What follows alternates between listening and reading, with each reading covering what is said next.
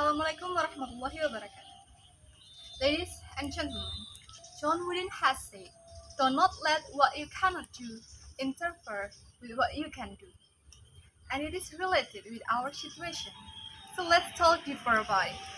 I'm Dewi Arum Jamilia from English Education Department of Walisongo Islamic University.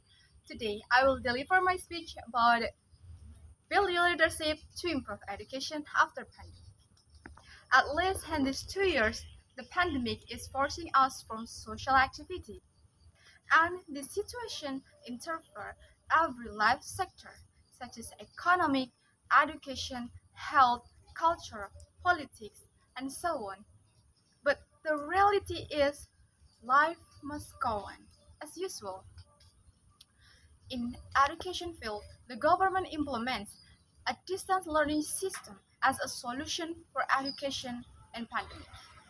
Then, all levels of education in Indonesia use online media to support learning activity.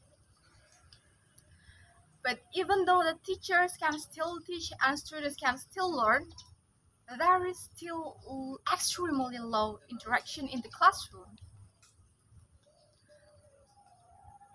And the truth is that the students' ability and the Indonesian quality dropped drastically during the pandemic. Based on the data from the UNESCO, there are additional 20% or same with 101 million children in the world have difficulty reading. That also happened in our country. In the report entitled Promise of Indonesian Education, the World Bank gives red notes for reading ability for students at age 15 years and under.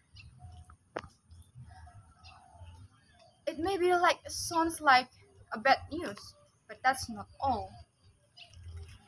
The World Bank also predicted that there are no improving for education, so the students' ability or students' skills will continue to decrease. Ladies and gentlemen, if you want to know more about it, it will cause the loss of lifetime income value until 151 billion US dollar, or same with 30.5% from 2019 GDP. And when we talk about the ability of Indonesian, the students' reading proficiency score are still low. With the current online learning system, there are only 30% of students are predicted to achieve the low reading proficiency score for PISA or Program of International Students Assessment. So it is getting worse, right? And my question, do you realize it? What are you going to do? Or maybe you just want to cry over something and make a listen that this is a hard nut to crack. I will tell you that useless. So ladies and gentlemen, remember what I say. We cannot change the past, but we can change the future. If we make a mistake, so we can fix it.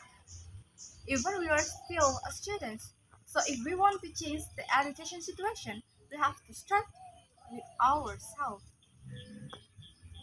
So if you just only didn't want to change yourself or lead yourself to make a movement, don't dream you can change the situation.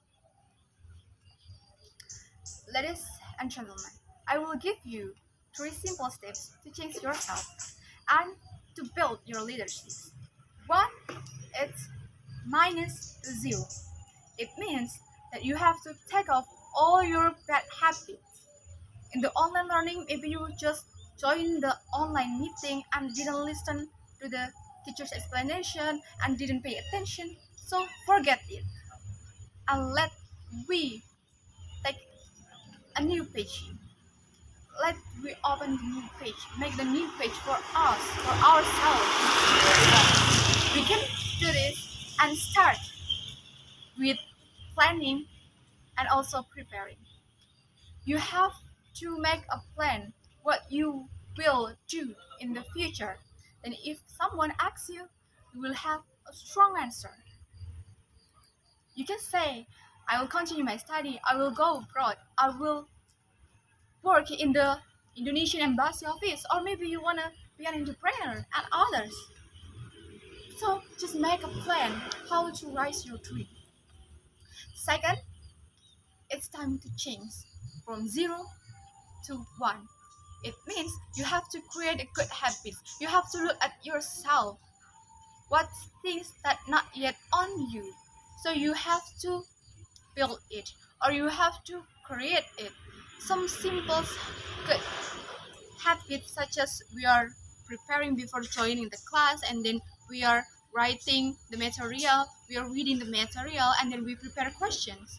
It will make us have an active role in the class.